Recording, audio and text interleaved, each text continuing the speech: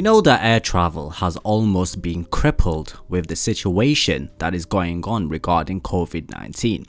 Planes have been sent to storage for who knows how long, and many aircraft will be brought into service as demand picks up, but some will be kept in storage longer since it will likely take some time before demand returns to normal. However, there is a whole process to maintaining planes in storage, and the process isn't as easy as parking it in a corner and leaving some reflectors in the windshield. In this video, we'll go through that process of storing an aircraft. So, the first thing that goes into parking an airplane long term is the weather. Continuous exposure to freezing temperatures can damage tires.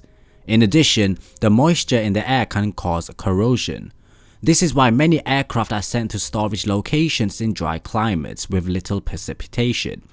In some cases, where aircraft are put into deeper state of storage, the engines are preserved and sensitive parts such as batteries are removed.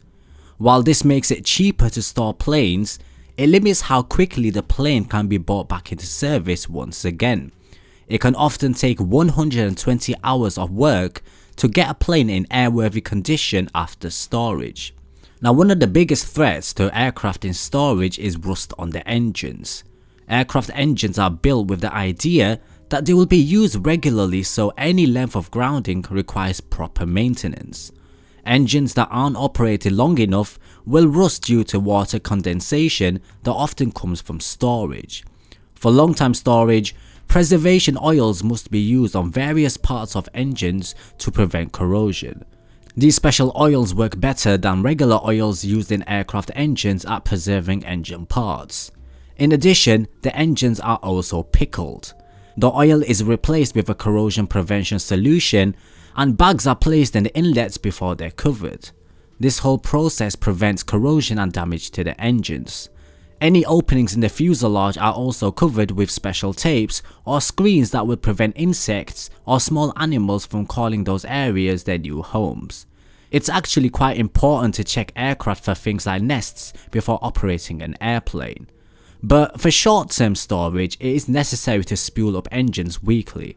The engines should be idle for 15 to 20 minutes to vaporize any moisture that may have collected in the oil and the fuel systems. Engine parts should be covered in a new coating of oil to prevent corrosion. Also, auxiliary power units are generally powered up weekly along with the flight computers. Every week, airplanes are generally checked for corrosion. Every 2 weeks, electrical systems are powered up and checked. About once a month, planes are moved a third of the wheel's turn to prevent flat spots on the tires. Carpets and seats are also checked for mildew, and fuel checks are conducted to check and drain if needed to prevent water buildup, which can cause the growth of bacteria and fungi. Every 3 months, the rudder and other control mechanisms are powered up and moved. Now, on hot summer days, doors are open to provide ventilation so cabins aren't damaged by the heat. Although this can create problems before the aircraft is entered into service due to dust and sand ending up inside the aircraft, which either have to be vacuumed out by hand or wiped down, which can end up being a time-consuming and expensive process.